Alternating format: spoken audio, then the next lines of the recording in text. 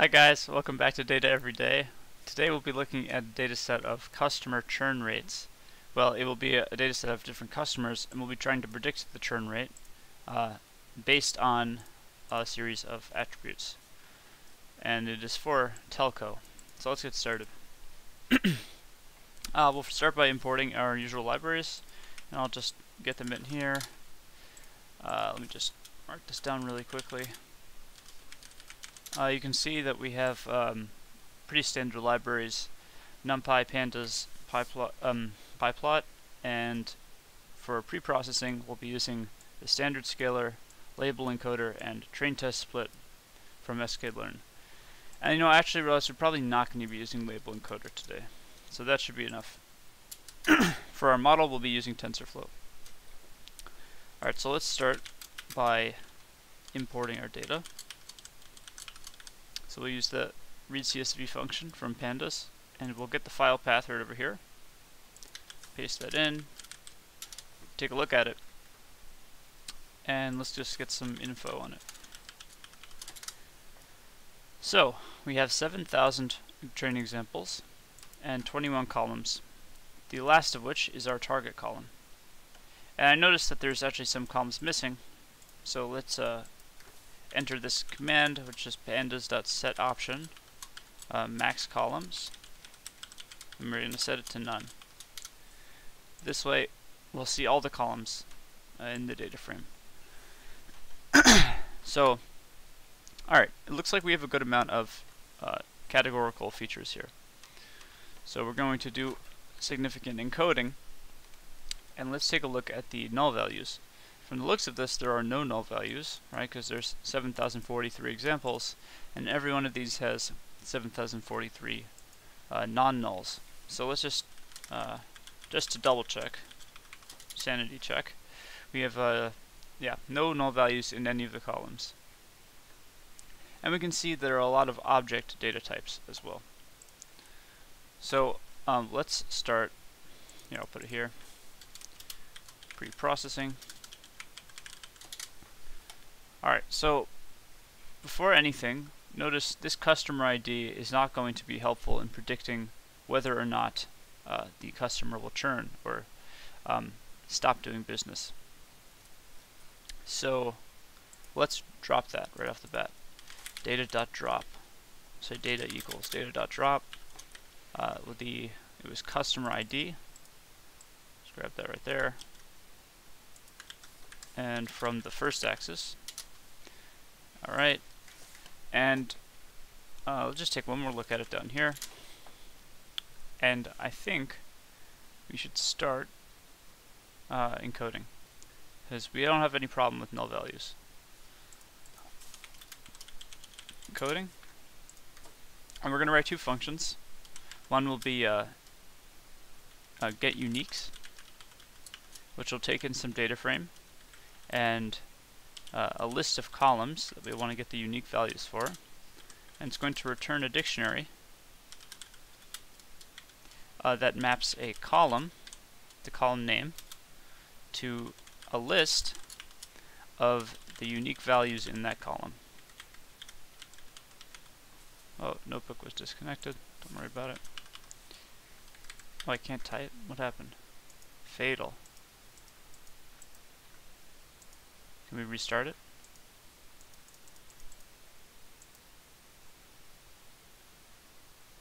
Restart session. Let me just try refreshing the page. Weird, I've never had this happen before. Okay, looks like it's saved okay. Alright, we're good. And we're going to get this function get uniques. It's going to return, this is what I had before, it's going to return a dictionary that maps a column name to a list of the unique values in that column. And that's for each column in columns that we specified up here. And that's a dictionary. Okay. And then we're going to make one more function that's get categoricals, or get categorical columns, we'll say. That's going to take in a data frame, and we're going to return a list composing composed of all the columns. So for column, this is column for column in df.columns, but it will only be the columns where the data type of that column is object. So this will be categorical columns, right? Non-numerical columns. And from that, we can get the uniques of our data, and we're going to pass in as the number of columns, the list of columns that we want to get the unique values for will actually be get categorical columns of our data. Alright, and data is not defined. Oh right, we had to restart it, so run before. And then just importing. Should finish in a second. There we go. Okay. So this is a dictionary that's mapping each column to a list of its unique values. So this is very useful for being able to visualize what kind of data we're working with. And something I notice here is that this is actually a numerical column, right? So there's a problem here. It's actually encoded as strings. These are considered strings, but they really should be numbers. So let's see what happens if we try to cast it as a float. Data sub, what's the name? It's total charges. Total charges dot as type numpy dot float. And we get a problem because there's something in here that isn't convertible. So let's take a look. Total charges dot unique. So this is the same as above, but we're going to sort it. So we can see if there's something above the above or below the numbers that's giving us a problem. And sure enough, you can see there's a space in there. So a space is probably actually a null value, but it was not encoded as NaN. It was entered as a space. So what we'll just do is data subtotal charges will be the same column, but we're going to replace a space with nothing. Actually, no, we'll replace it with a null entry. Run that. Now, if we're going to check the null values, there's actually 11 null values in total charges. So with that, we can impute the missing values. So we're just going to do this, put that in here. But now instead of so now what we'll do is we'll use fill NA, which will fill any null values with a given value, and the value we're going to fill it with will be the mean of the column.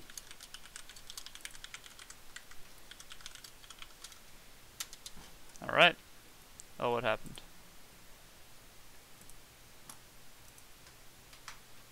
Oh, right. We have to cast it into an into a float first. So data subtotal charges. So I tried to compute the mean of a string, which doesn't make sense.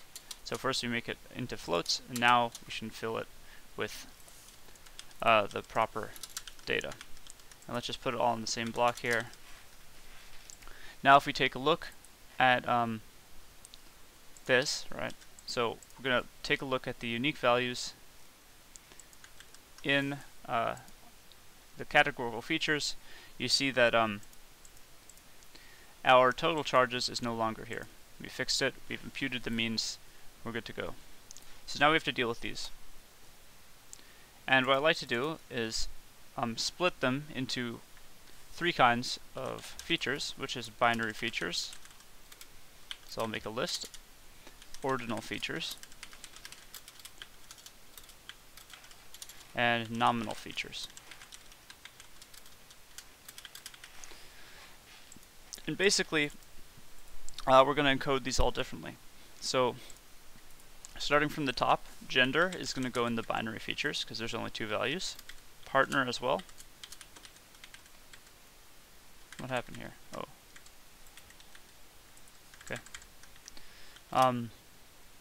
Dependence also. Oh, that's not a comma. Phone service. Aha, and we get to the next one and we notice another problem. As we can see, some of these are not binary, but they could be, right? No phone service and no is sort of answering the same question, because this is saying if they have multiple lines or not. If they have 0 lines, that's the same thing as not having multiple lines, right? So I think it's safe to convert this into a no value.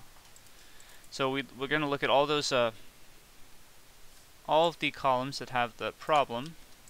So let's say, all right, let's just write them down, just so I can copy and paste them later. We're just going to get all of these. These are the ones where we have this no internet access. And I'm just going to delete off the end. Like that. I can do this with.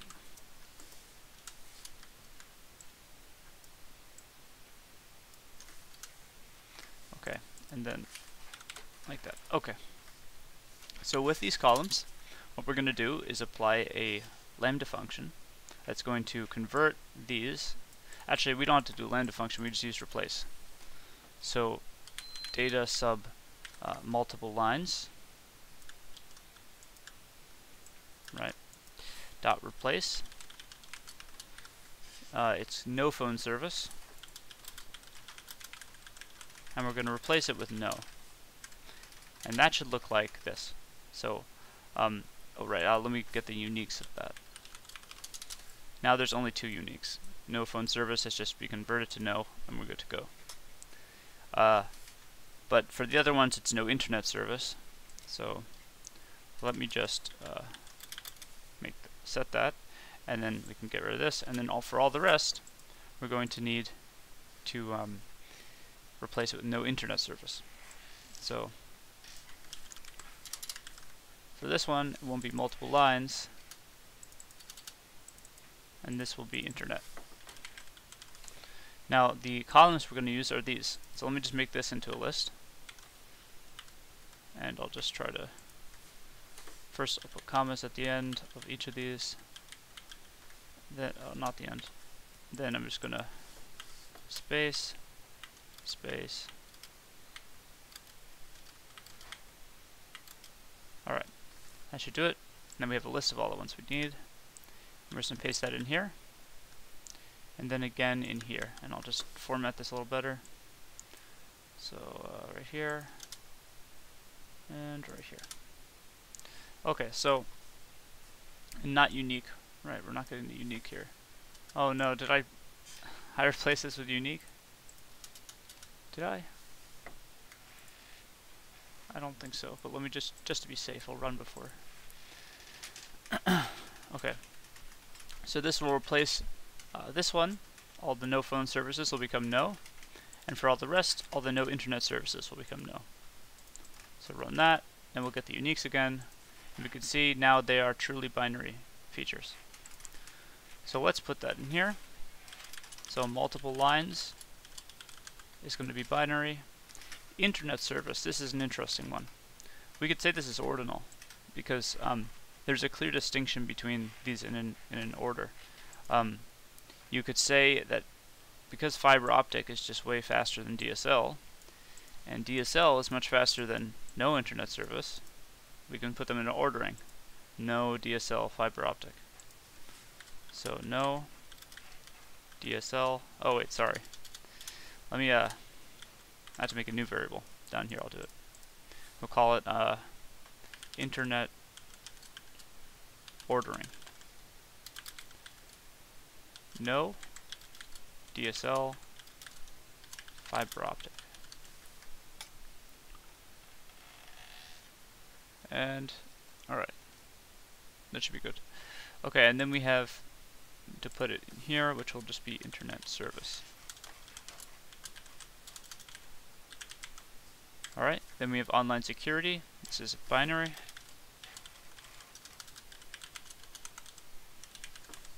Then we have online backup, also binary. Then device protection, also binary. A lot of binary features here. Tech support and streaming TV, also binary. Let me just reformat this. And streaming movies, also binary.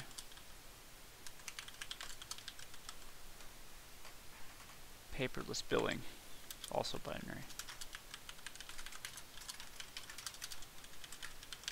And you notice that churn is also binary, but it's not a feature. This is our label column.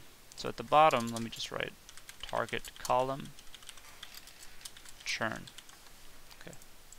And then the last one here, last two here, are contract and payment method. And we see that a contract is also ordinal, right? Because we have this progression, month to month, 1 year, 2 year. So down here, contract ordering is going to be month. Actually, it's the same order as this, so let me just paste that in. Alright, and then contract will go in here. And then nominal features, which is just this one, payment method. Alright, and now we fully, and the reason it's nominal, if you're not sure, is because there's no order between them. Unique value, more than 2 unique values, but no distinguishable order. So we have defined our types of categorical features, and we've also specified orderings for the ordinal features. So now let's write 3 functions, one for each type of feature. So first, binary encode, and let me just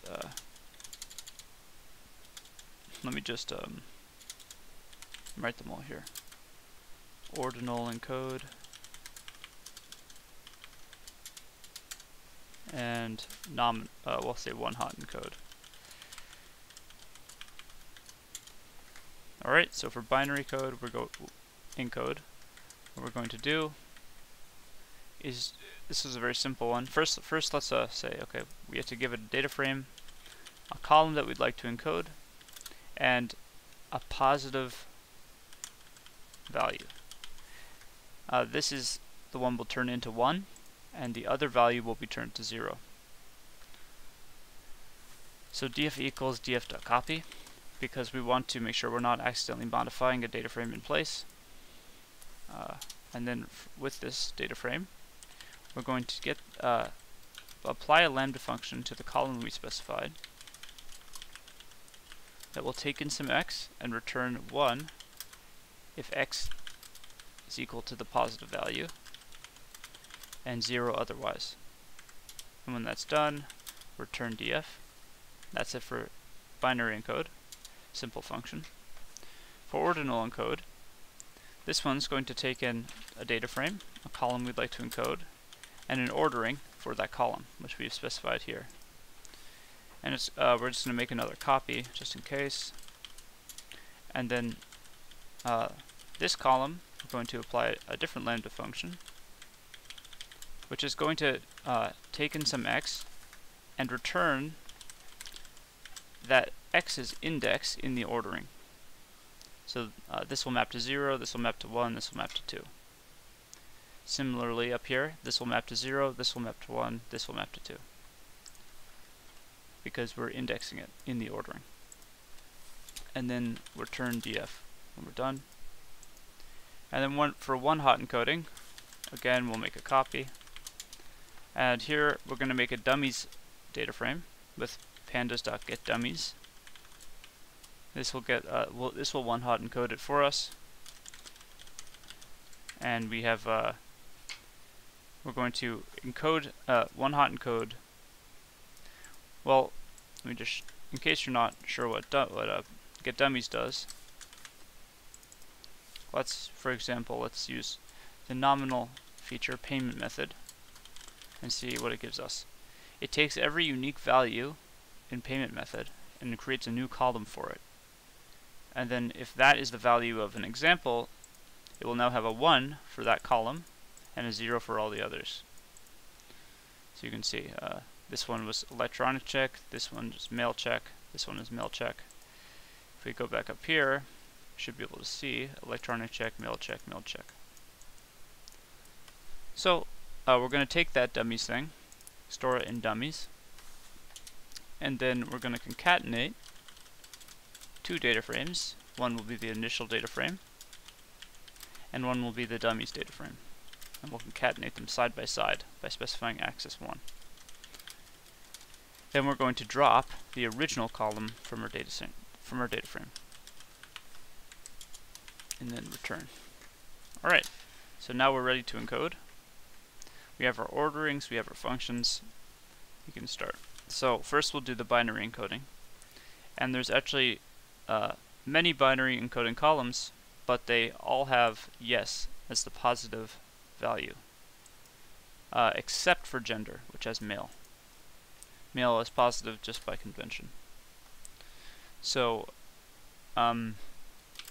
data equals binary encode data, and the column we're going to do is gender, and the positive label will be male. Alright, then we're going to do the same thing for all the other columns, but we'll use a for loop here, since because they all have the same positive value. So for column in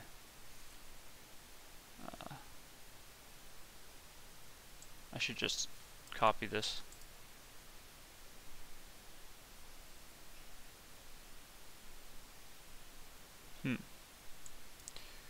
I could say in binary features. So for feature in binary features, although that's going to mess with the one that we already encoded. So I'm not going to do that. I'm going to say, let's just grab this, okay? We'll say yes features. It's going to be that. So this is just binary features, but without the without gender. So for feature in yes features, we will do binary encoding on that feature, but instead of male, we're using yes. Alright. What's that? Okay. And now we're going to ordinal encode. Once for internet service and once for contract. So we actually data, internet service, and then we'll specify the ordering, internet ordering. And we'll do the same thing for a contract. We'll specify contract ordering. Alright, and last we just have to do nominal encoding, which is one hot encoding. Data equals one hot encode data payment method. Right. Alright, if we run this, and actually, yeah, let's just run this. Oh, sorry, I did not. Wait. Oh, I didn't specify here. Data frame and a column. Okay. Oh no, hold on. I just have to rerun it. Okay. Now if we look at our data, you can see everything has been encoded into numerical form, except our churn column. That's going to be our target column. So we could use sklearn's label encoder to do this, but since we already have this binary encode function, let's just use that. So data equals binary encode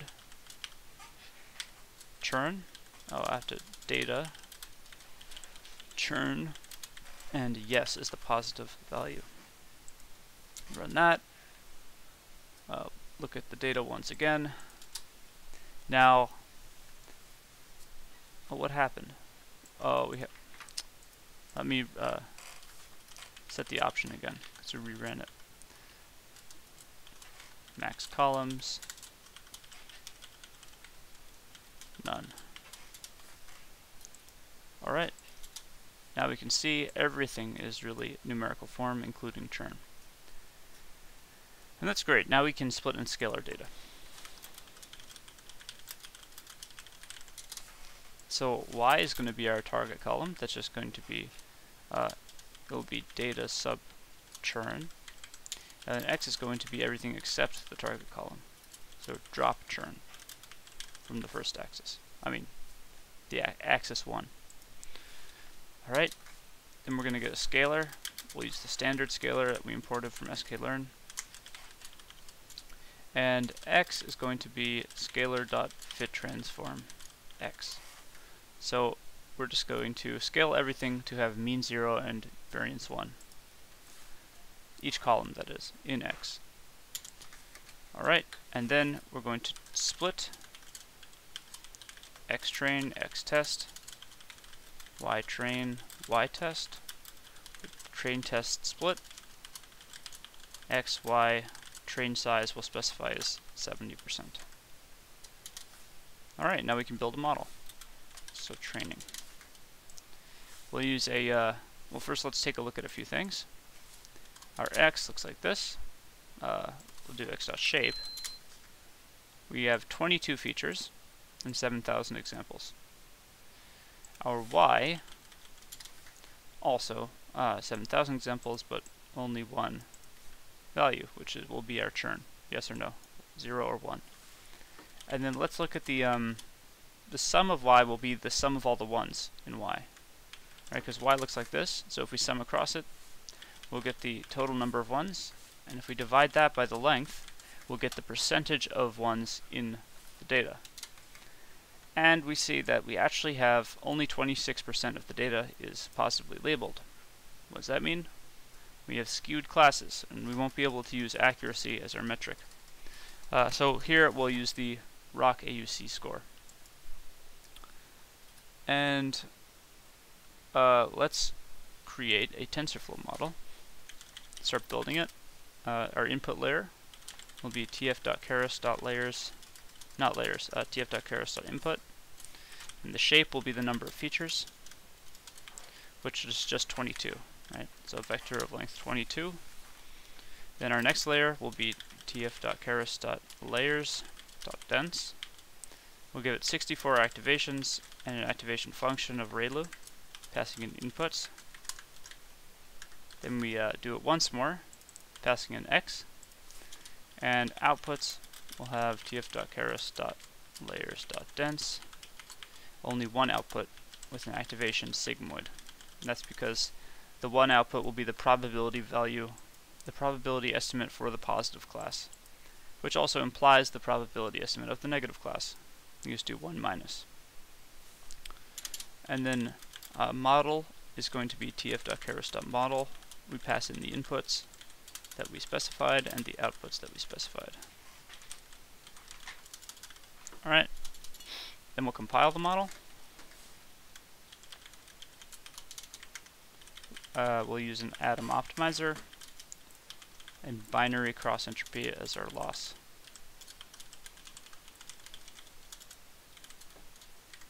And then for metrics, we will use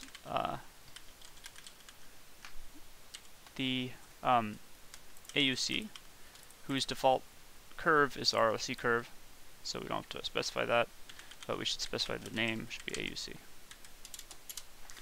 Alright, then batch size, let's do 64. Number of epochs, we'll do 100. And then we'll store our model's history, our model's fit history in history. Model.fit, xtrain, ytrain, with a validation split of 20%, and the batch size in epochs as we specified.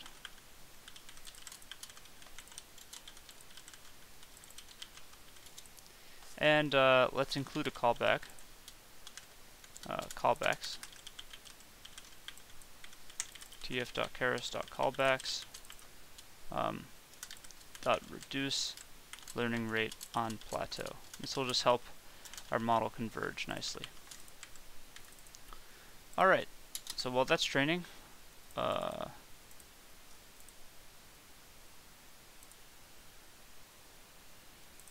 what's the problem? Input X. Oh, we didn't pass in X here. Okay.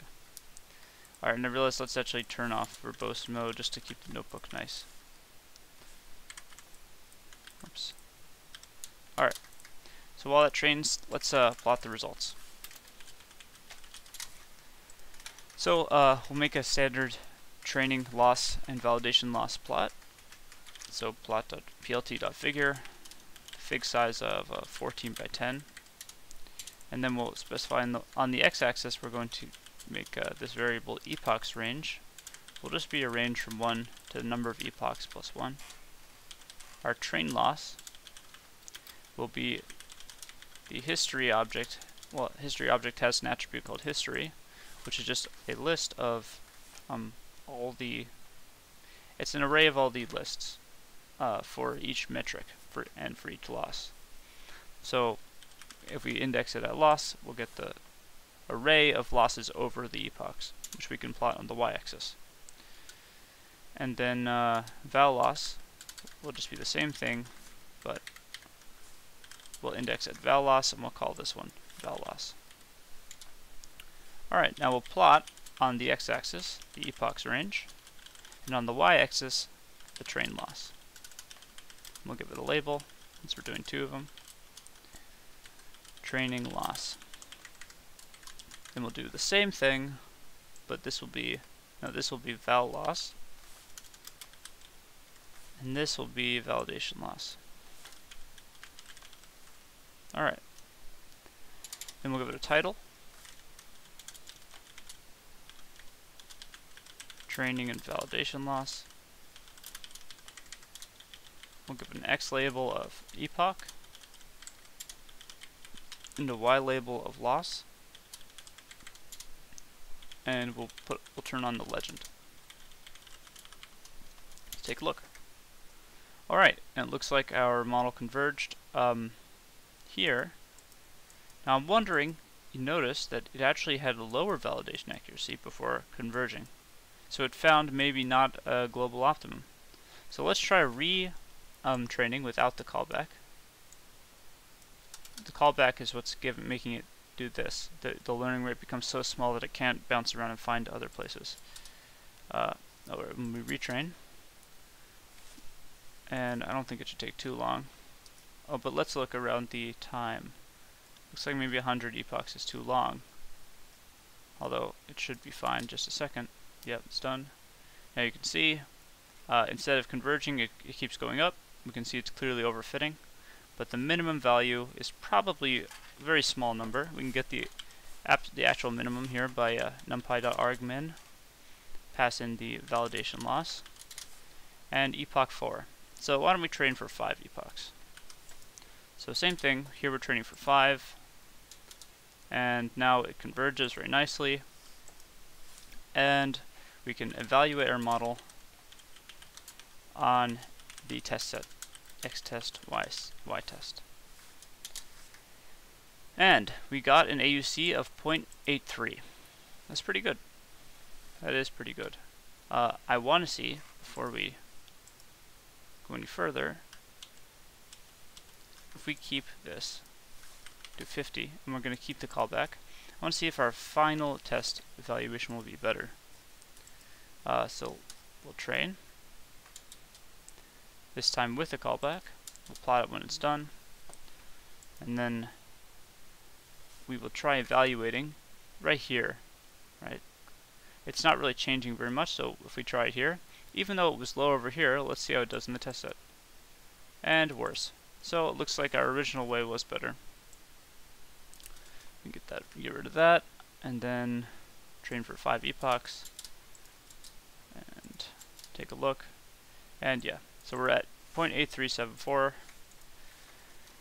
And that's a good place to stop. I think that will wrap it up for today's video. I hope you enjoyed the video. If you did, make sure to subscribe and hit the bell and leave a comment in the section below. I'll see you guys tomorrow. Have a great day.